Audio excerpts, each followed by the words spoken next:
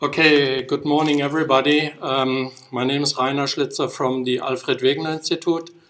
I will be teaching you most of today, so long session, but we will have breaks in between. Can I ask people who has never worked with ODV? Don't be shy. Nothing bad about it. So we have a number of people. I also, by compliment, I see that most of you have some experience with ODV. That will become an advantage later on, as you will see. So during this WebODV part of the course, what I want to do is... No, I'm fine. So ultimately, what we will do during the WebODV session is most of the time do hands-on practice. So I'm showing certain things, and I'm kind of expecting that you as pairs of participants having a working connection to Orca, to the VRE, that you follow suite. And we do the same things. And ultimately, we will cover, when you're here at this home page, and I'm assuming we have enough people who are at this stage. Oops, damn it. We will cover, that's why I would like to have it. A whole suite of services, and they are designed satisfying typical needs of data providers and users. So we will start with service that does import and aggregation of files into large collections. That will be the first thing that we do. Then there will be a service that is dealing with quality control. I think most of the participants now realize how important quality control is. You cannot just assume when you get data from different sources, all is good. So we need to have some tools to check the quality, and if we find outliers, to have ways of flagging them so that later these can be filtered out. So that will be the objective of the second one. Once you have a clean data system, at least if you are kind of scientifically oriented, then you would like to analyze and visualize the data set. And this will be the third service that we will visit, maybe only a short amount of time. And once we have these huge and beautiful data sets, then we also need to have a possibility of making subsets and getting data out. And that will be the fourth service here, WebODV Data Extractor. How to get it out and maybe share with some people. And the focus here will be to make a subset to your needs. As we will see, we will use different criteria to just define exactly the part of the data that we will then extract and export.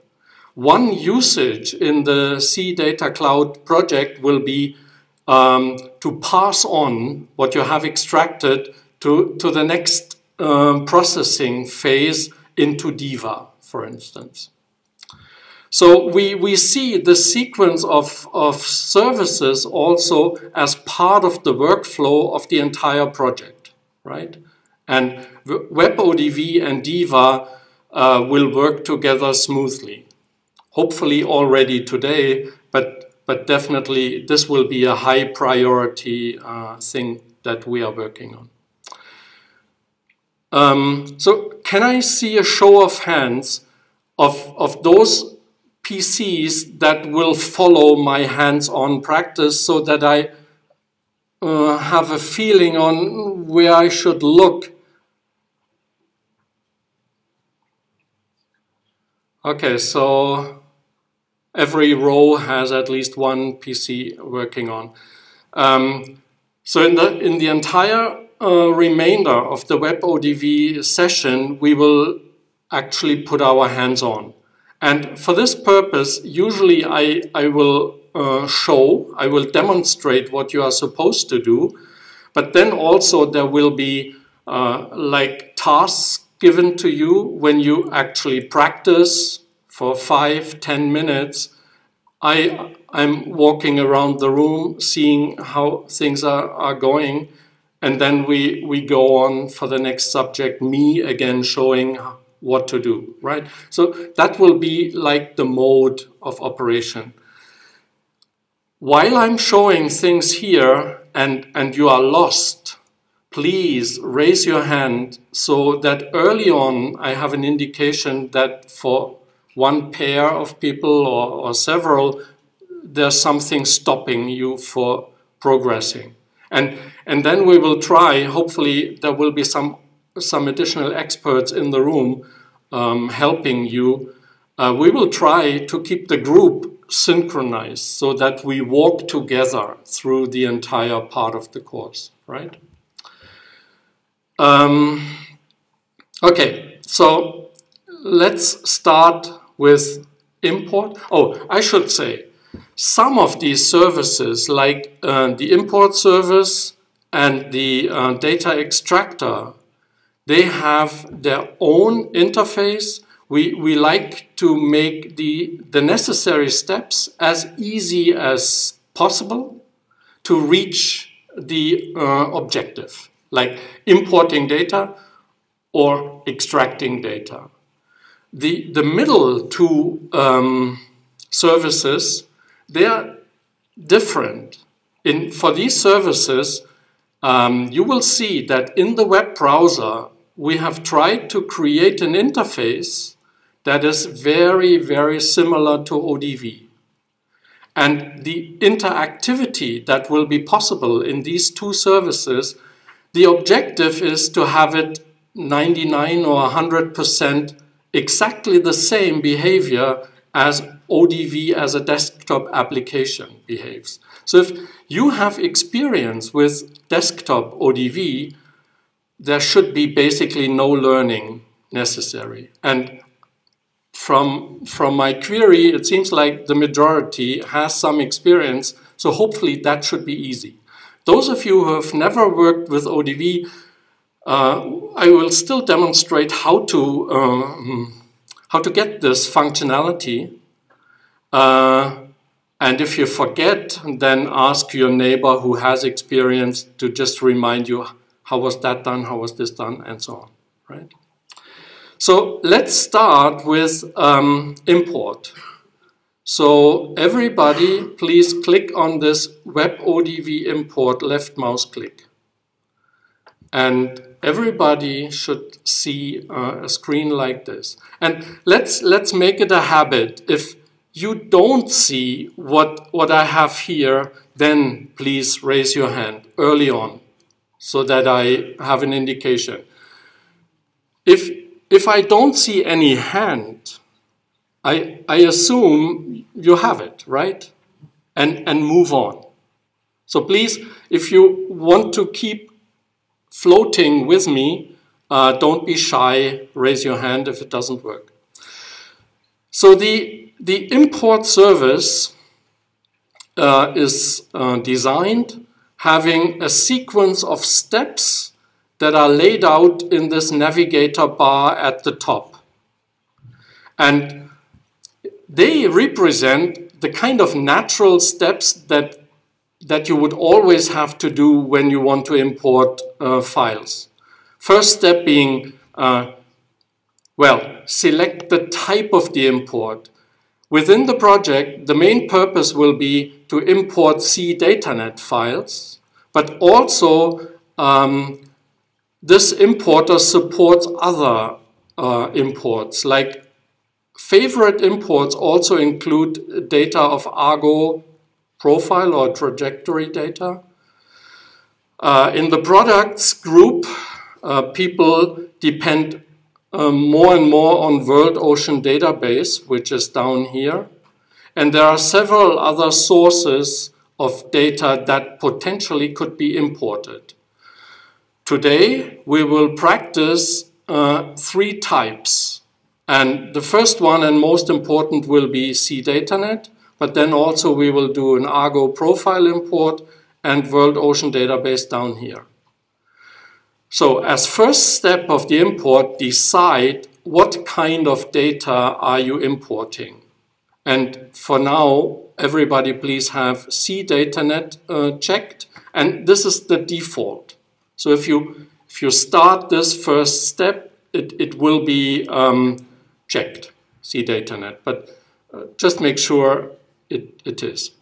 Realize, just like in my case, the page does not show, how can I scroll? Okay. So that's all that we have to do with selecting the type. Then please, in the navigation bar, click on the second step, select files. Everybody should see this screen. Anybody doesn't?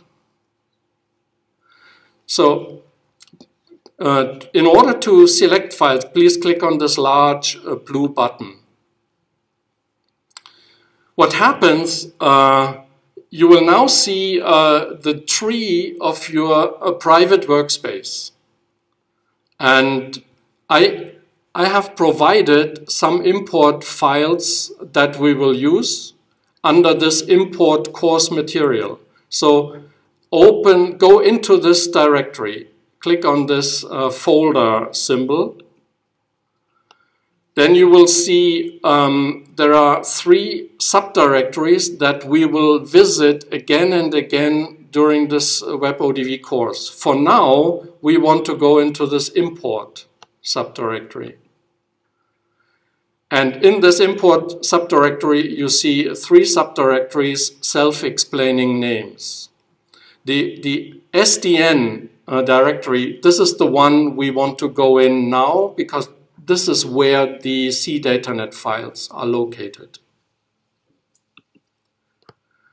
So I'm assuming everybody is seeing the same tree, yeah, right?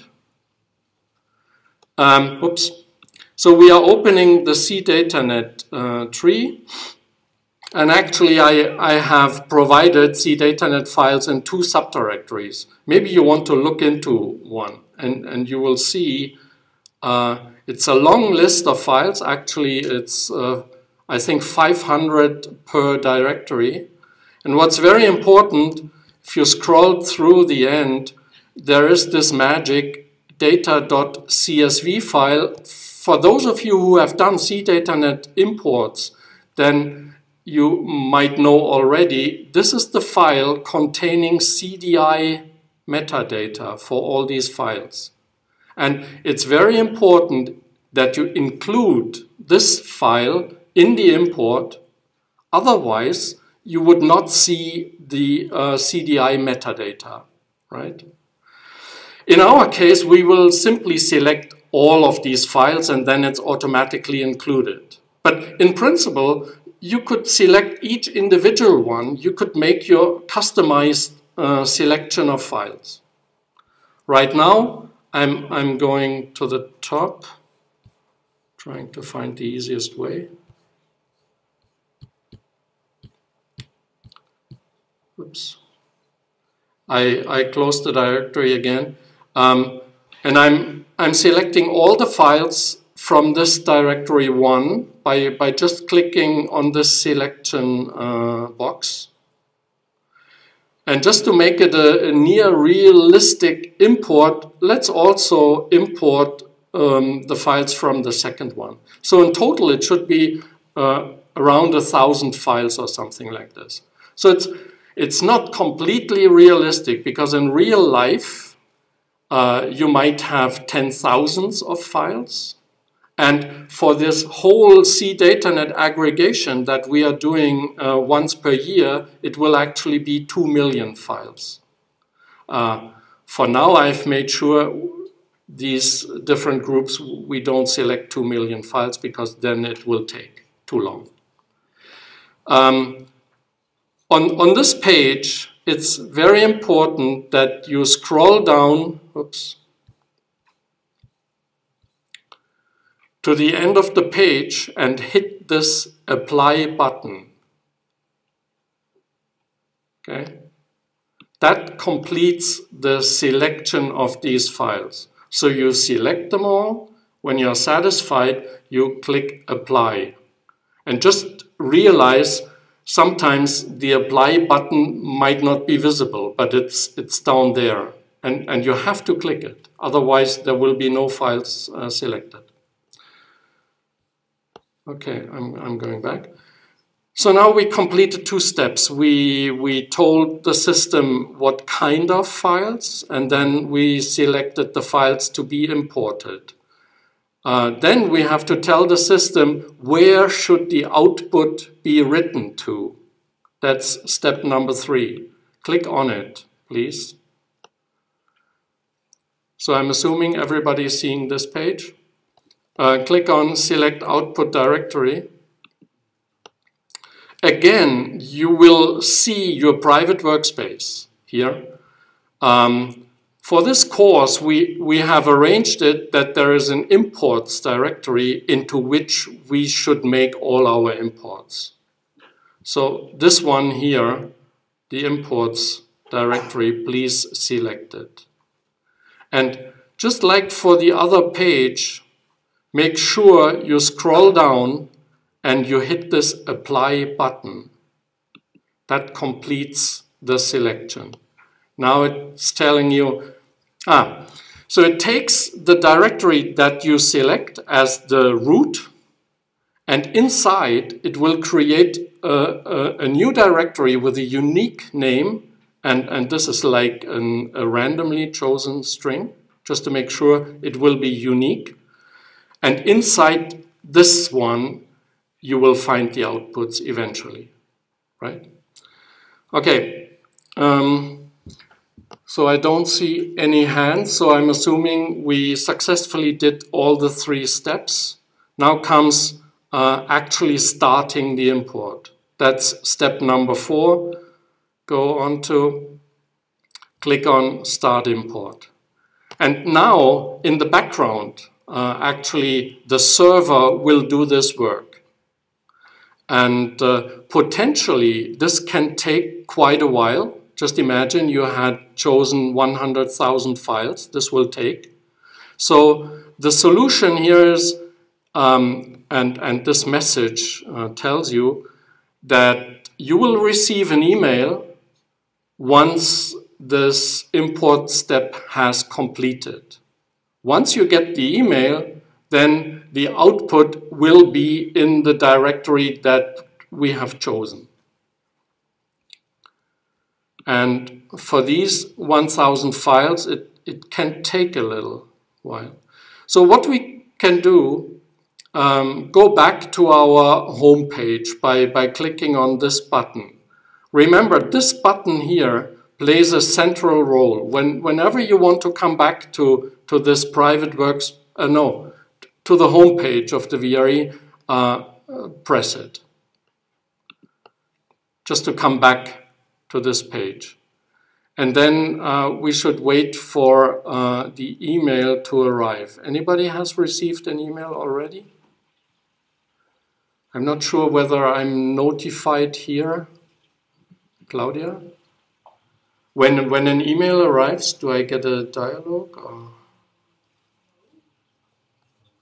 how can I find out where? My account, so I have to check. Oh, so it will come to you. Yeah. Yes.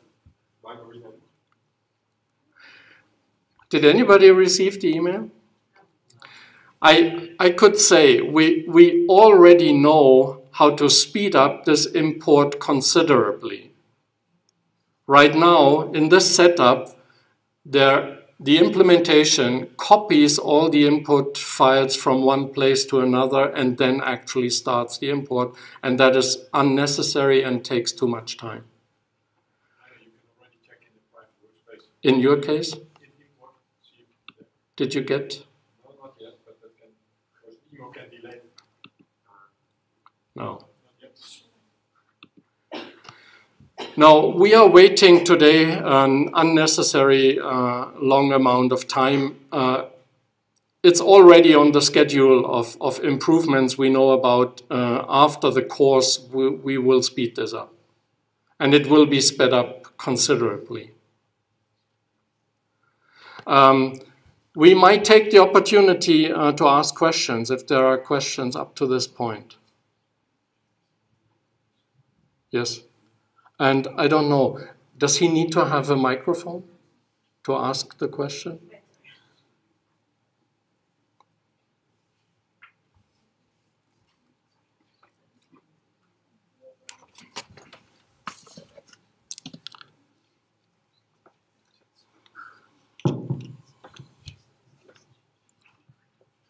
Aaron, when you were importing, there were 2 data.csv files in each directory, but when you imported it, there was only one.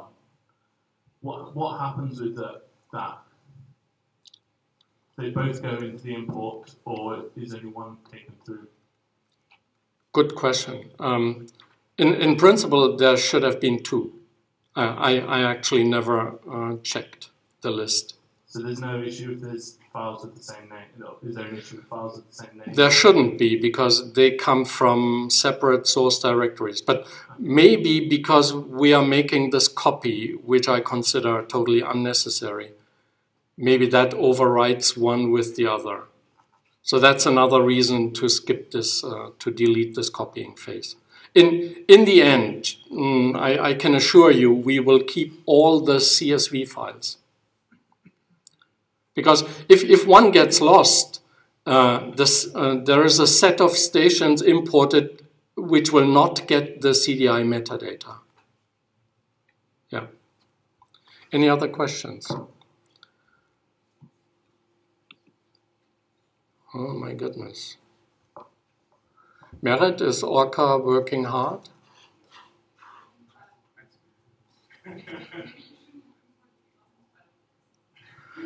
I like real tests.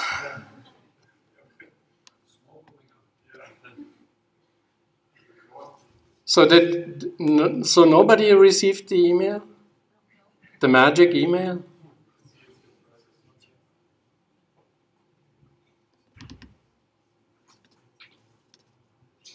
Merit, can you see all these processes? How many are there? 32?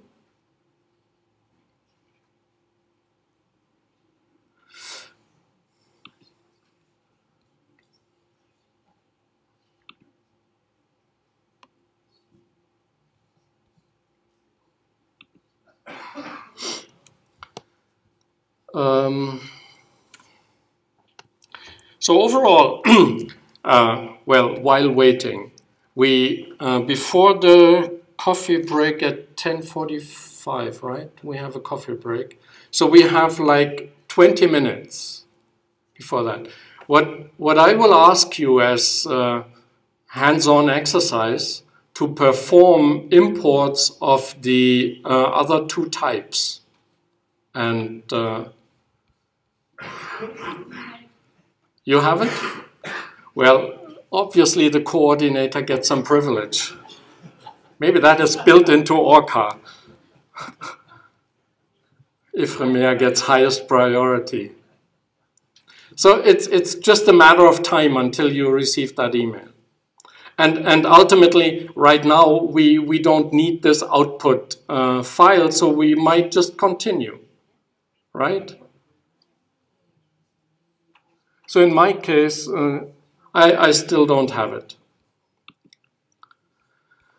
And so in the remaining 20 minutes before the coffee break, please do imports on your own. So, well, the first one I step you through again, so that we have done it twice together, and the third one you are doing completely on your own. So in order to do it, everybody please be on this homepage, yes? then click on WebODV import. Now, please let us import Argo profile data. So select this first entry, Argo profile.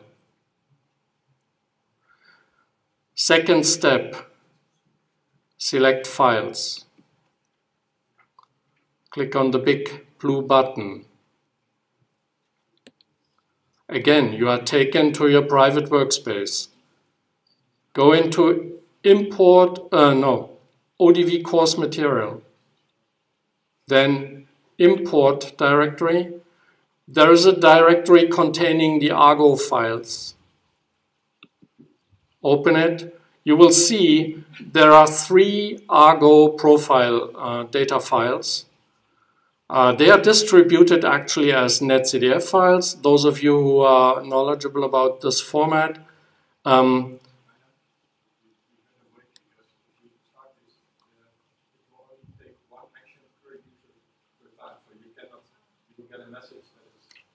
blocked.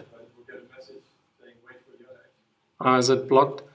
So it's only Michel who can do this right now. But if you do it, you block the others. So I'm putting you onto moral pressure. So anyway, once Peter gives green light that we start this, then, well, we can already select them, right? And you can already select the output directory. We will again select the imports directory. And we are just staying short of not clicking Start Import. But that's the procedure. And now having you stepped the import process twice, maybe that's all you need on education. And once you receive the first email, then you might want to start this second import. And there is a third set of data, World Ocean Database files. And if you have time, you can also perform this import as well. Okay. With this, I'm just stepping down and walking in the room, unless there are questions. Taco has one microphone.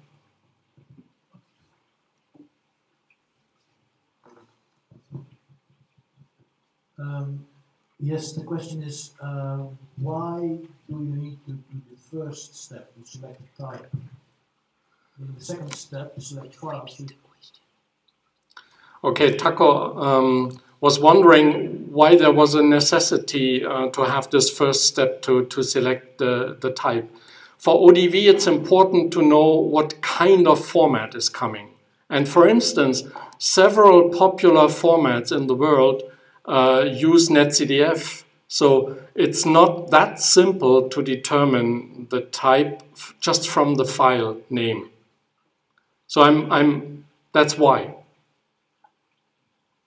I'm not sure whether that satisfies. I want to make a general request to all the audience. I mean, we as teacher, we realize that this course here is very much an experiment. This setup of the VRE is highly experimental, and certainly this is not the version that we will have at the end of this project.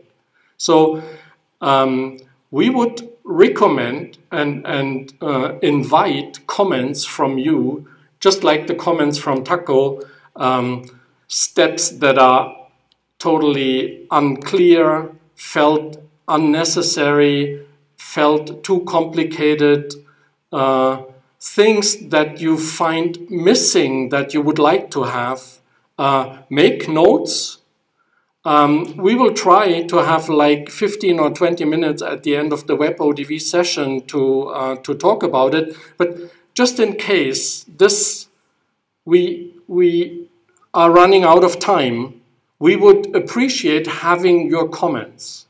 And it could be that you just take a photograph of your notes that you have taken and and send the WebODV comments to me by email. We very much appreciate. That will help us to do further development. Okay. Are there other questions to this point? I think. I can't hear it. The mail was received. Oh, so who has received that email? Okay, Orca is working. So those of you who have it, in principle, you can submit your next job. I'm more liberal maybe than Peter, and I would actually encourage you to put heavy load on Orca. Merit, fine with you? I don't hear. Okay, that's fine.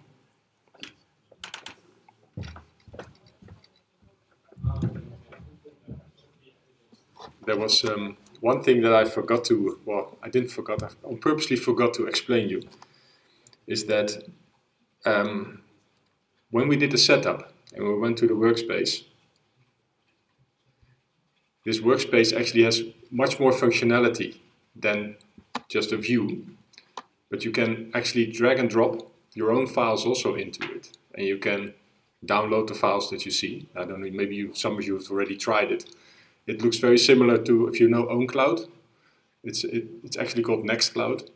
But this, I got the question already, can I use my own files? Yes, you can. So if you have CDI files, for example, ODV files, and you've downloaded them, and you could drag and drop them into a space here, and then work with it. I wouldn't do it now, but then it's foreseen that it, actually we foresee that we're going to make a connection from the CDI service in the end to this, so that you do not have to download it, but you can just say, okay, I've got this in my box in CDI, and I can just move it into it. And there's share buttons here, and there's all kinds of actions. You can try it. It's not part of the course, but that you know that there are more options there. So how are we doing? Succeeding with imports? In the last 2 minutes of this first part of the WebODV session, let us together investigate what we find in the imports directory. Okay, so everybody please, let's go inside this imports. And in my case, because I've only done one of the imports, I only have one subdirectory. If you have done two, you should have two subdirectories. If you have done all three, you should have three subdirectories. Let's investigate what you will find. So I'm going into one of them. And what actually happens is that ODV will import in the background, in Hamburg at DKZ actually, will take all the files that you have selected, import and create an ODV collection that contains all the data. And an ODV collection is characterized by two things. A file that has .odv as extension, that's this one here, and a directory that has .data as last part of the name. And you should see these two. These two components, they make up an ODV collection. I have seen some people being adventurer and getting into these subdirectories and manipulating these files. Please never do. It's very easy to corrupt an ODV collection by messing around with these files. Please keep them alone. Now that you know an ODV collection has these two parts, the .odv file and then this .data directory. In this .data directory, that's actually where the meat of the collection is, where all the data, the metadata, everything is stored. So if you mess around with these, it's very easy to destroy the collection and then ODV might not be able to open it. So that's a word of caution. But the third thing that I want to emphasize,